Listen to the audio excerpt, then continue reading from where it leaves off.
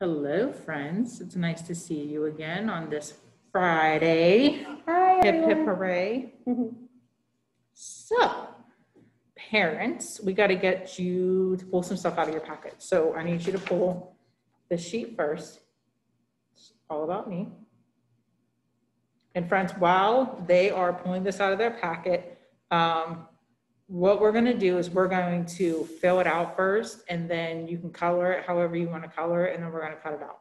So you guys probably should have your paper by now. So what we're going to do is we're going to go over some materials that you're going to need, and you're actually going to need these materials for all three things that we're going to do today. So it's going to be a multi-use. So we need a pair of scissors. And remember, scissor safety, please. We need crayons. Pick any colors that you want. And we need a glue stick. So for this sheet, and you can use a pencil if you want, or you can use your crayons just to keep it colorful, whatever your preference is, whatever's easier for you. So we're going to use this sheet, and we're going to fill in the blanks first.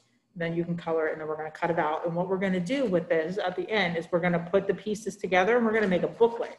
So you can just flip through the booklets, and it's going to be like your own little All About Me story.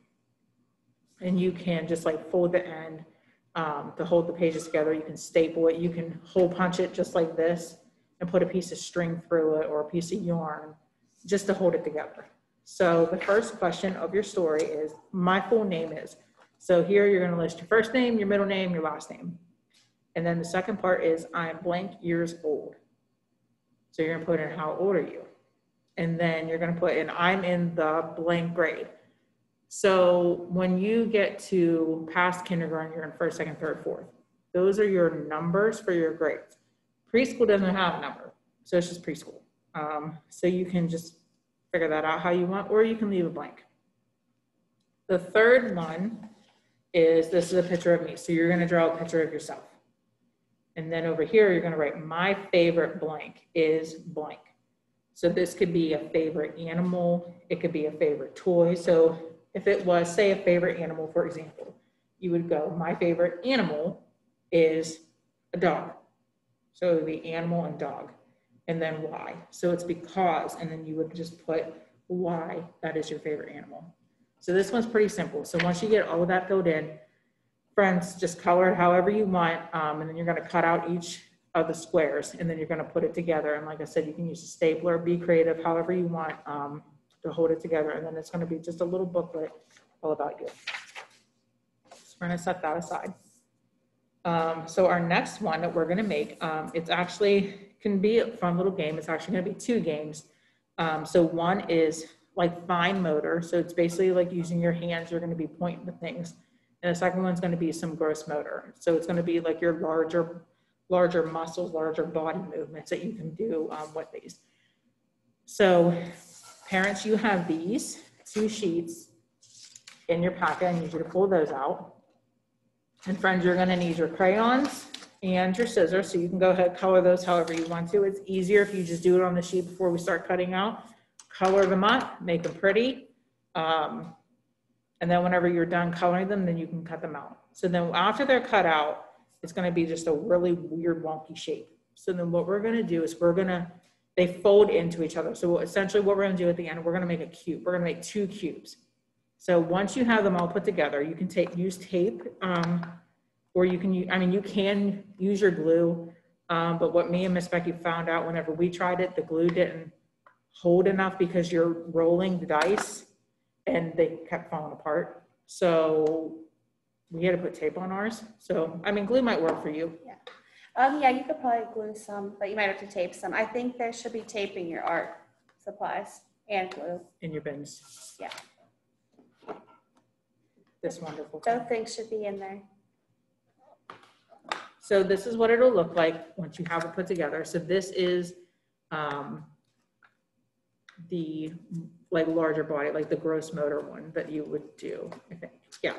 So I'm gonna roll it, and I got leg landed upright. So you can be creative with this, and so legs. So what kind of large muscle activity do you think you guys could do with your legs?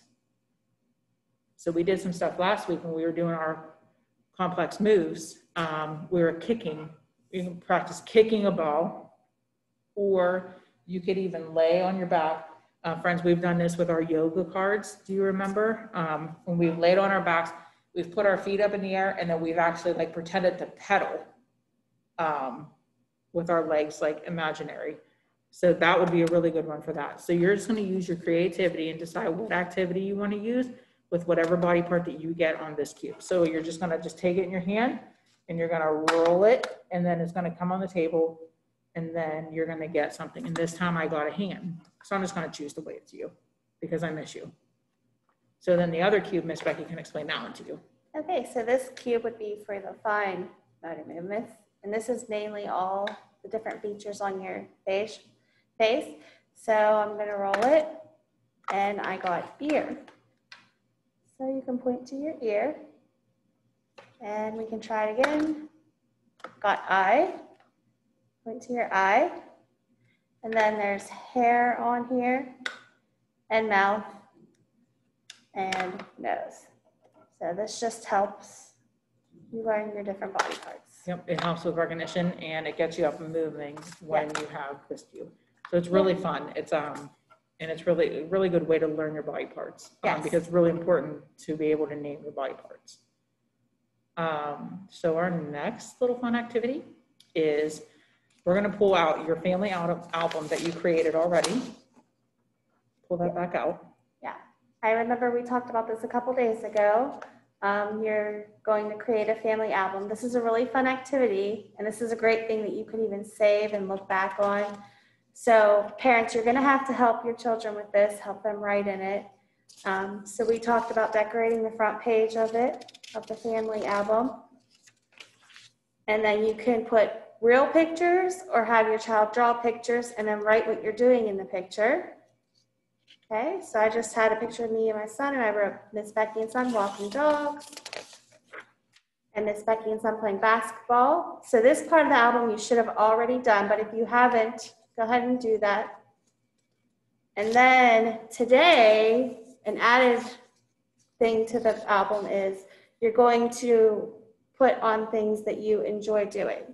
So I just put Miss Becky enjoys walking her dogs. So parents, your child can just draw a picture, and you just write something they enjoy. Here's another one, Miss Becky enjoys working in her garden. And like I said, you can use real pictures or draw the pictures.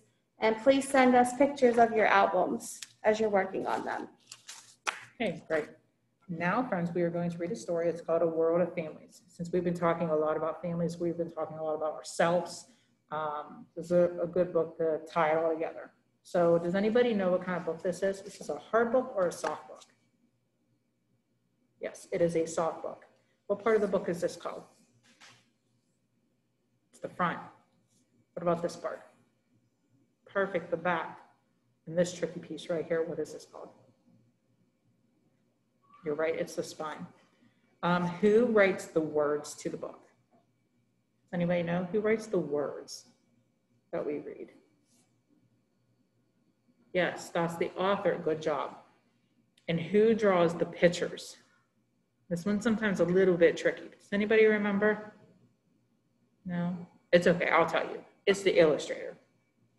So this story's title is A World of Families by Tish Holland. Tish Holland is the author. So these are just some fun activities that these families are doing. They look like they're playing tug of war, and on here, they're sitting on their porch, and it looks like they're playing a guitar and singing as a family. Families around the world come in all sizes and combinations. Even though they look different, families like and do many things that are the same. The people in families eat together. They play sports and games together. Look, does this look familiar? This looks like what Miss Becky was doing last week out in the parking lot whenever we were playing with the balls. This little boy is dribbling, and that's what Miss Becky was doing. They go places together. Do any of you have bikes that you ride at home or the park? Riding bikes as a family is a lot of fun. Even riding by yourself is a lot of fun. Some families even work together.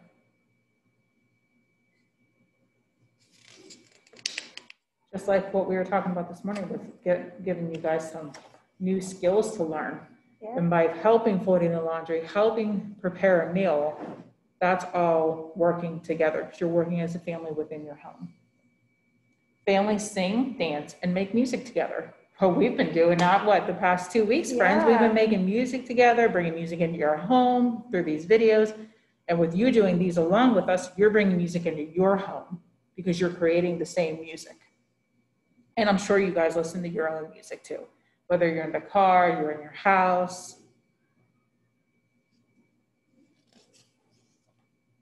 They read to each other and tell stories. Exactly what we're doing right now. We're telling stories because even though we aren't technically your family, we are your school family. So whenever we're in school, we are a family. But then when you're at home, you have your home, you're a family. They carry on family traditions. They celebrate family events. When holidays come, families gather with grandparents, aunts, uncles, and cousins. On those days, families make special memories. I'm sure you guys make memories every single day.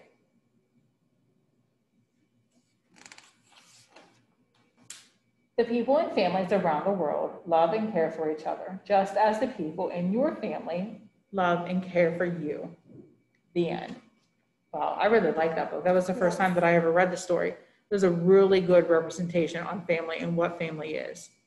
So I hope you guys enjoyed it as much as I did. Yes, that was a really good one. So just like we talked about in the book, there's a really great website you can go to. It's www.bing.com/videos/search body plus parts plus dance. And there's a really good music and movement dance for the children to do involving all their body parts. It's fun. You can get the whole family involved with it. All right, friends, we will see you in just a little bit for a super fun science experience. Yes. I can't wait. Bye, friends. Bye, friends. See you soon.